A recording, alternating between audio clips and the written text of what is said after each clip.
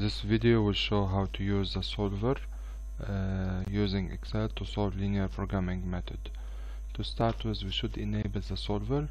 All what you have to do is, in case you can't see the solver by clicking on Data tab, Solver, you have to go File, Options, Add-in, okay, and Manage Excel Solver, Add-in, and then add it to the system, and OK here, okay, till it appears here as a solver. So we have to solve this problem. We need to buy a filing cabinet. We have X cost $10 and Y it cost $20, and we have the spacing requirement for both type of cabinets as well as volume capacity, the storage volume capacity. The objective is to maximize the volume capacity. 8x plus 12y subject to the constraint 10x plus 20y should be less than $140, and we have the space requirement. And the question is, we need to calculate the number of x and y we should purchase. So let's start with our model. We have here cabinet x, cabinet y, okay, total,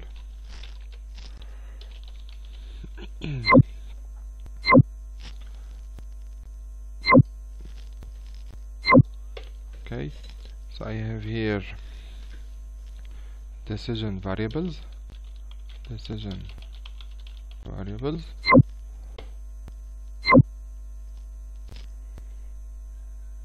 I'm gonna move this one here, and contributions or storage, which is my capacity, okay.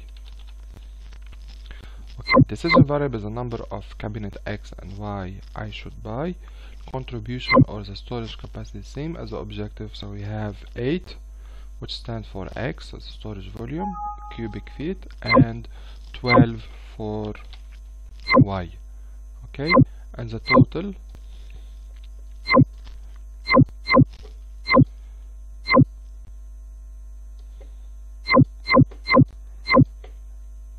gonna write it as an equation.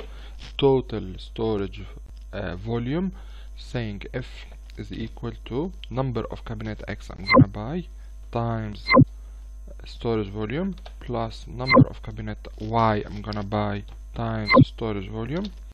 For example, if I buy one of each, I should end up with 20 cubic feet. If I buy 2 of X, I should end up with 28. Okay, I'm gonna leave those values blank, and I want the system to calculate those values. So let's consider the constraint. I have two constraints as cost, as expenses, and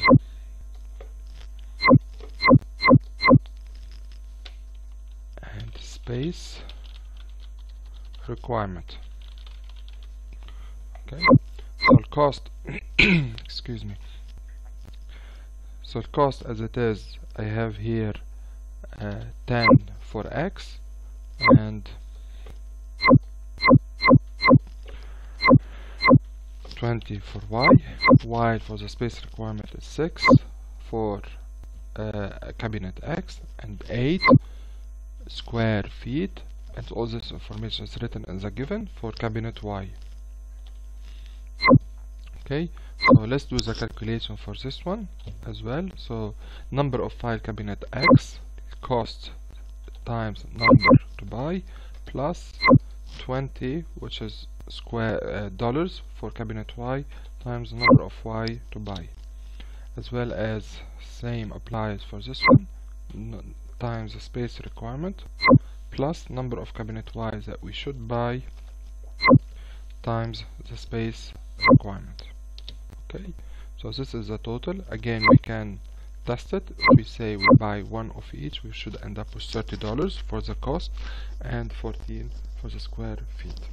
Okay, we should here introduce a new cell, which is the maximum capacities. Okay, so we have here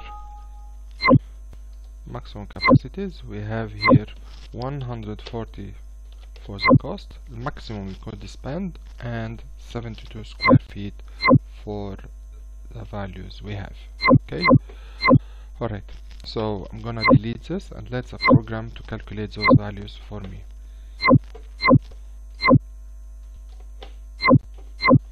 Okay, alright, so I'm gonna do a little bit of decoration.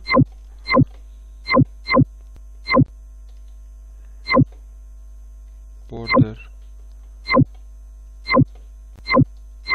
Okay, so now we click go to data, we click on the solver.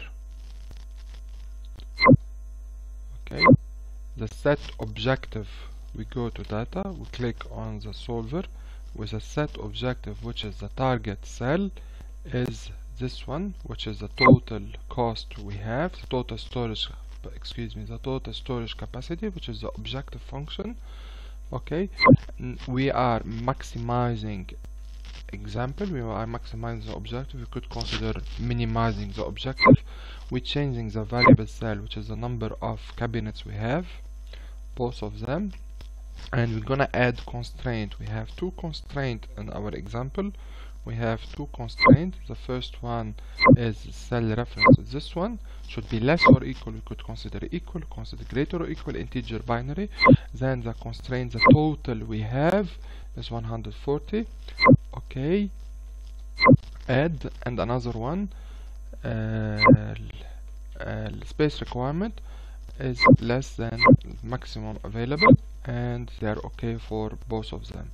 We click on option. We assume this is a linear programming model, and the model is integer.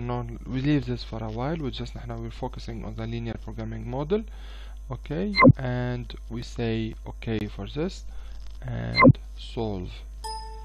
Okay, so once we solve the problem as it is, keep solver solution, restore original value. So we say okay for our example, and we get the result at the end, 8 for the filing cabinet, Y 3, and the solution is 100.